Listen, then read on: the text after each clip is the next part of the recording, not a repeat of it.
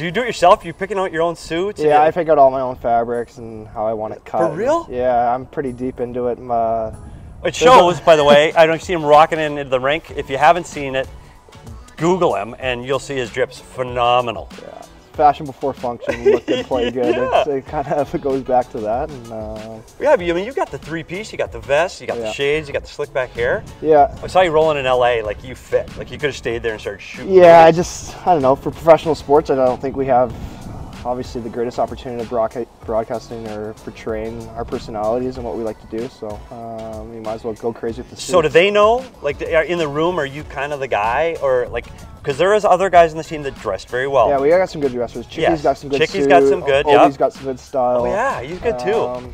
Valley is not my cup of tea, but he does wear some bold outfits, so he's definitely worked on his fashion game. Well, you're clearly the winner. Some of those colors and fabrics, it's not even close.